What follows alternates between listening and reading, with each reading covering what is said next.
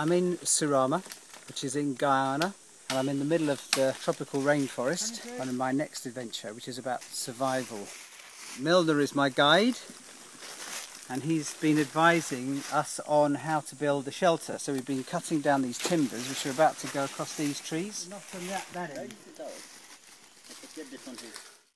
So we built a shelter, we built a fire, we did a bit of fishing with the help of our survival expert, but he's now disappeared away back home. So whatever we do, we've got to stay here for tonight because there's no way we'd find our way out of there. Behind us is the tent with the palm fronds on the top and the palm fronds underneath, and our mosquito nets here.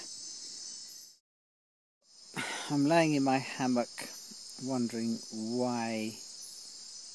what possessed me to think about camping out in the rainforest overnight.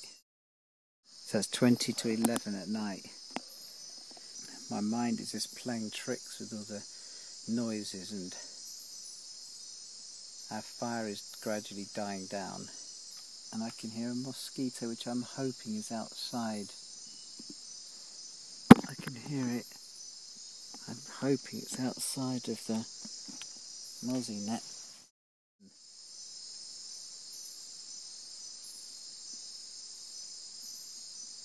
It's impossible to sleep here.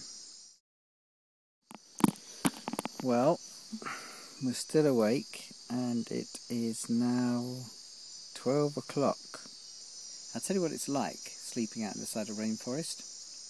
It's like flying in a plane. You get in the plane, you're relaxed, you're quite comfortable in these things, but then you hit turbulence, and for that fraction of a second you're going, what the hell am I flying for? The fear of God is put into you because you think you're going to crash. And that's what it's like out here. Everything's comfortable when you're laying here trying to sleep, and there's suddenly crash, or something goes crunching past.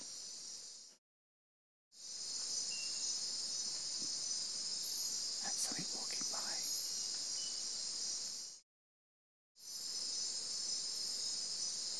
Shh.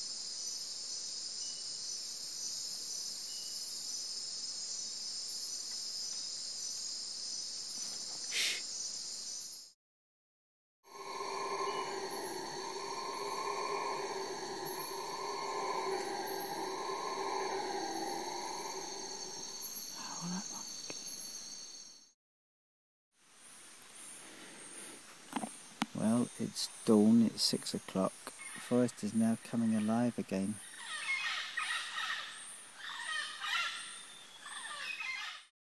Well, it's 6:30, dawn. We woke at about 5:30.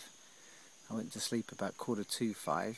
So I'd sort of recommend it, but do it with a group of people. It might make it a bit easier, because the forest is alive at night and you don't quite know what's walking past when you hear it going through.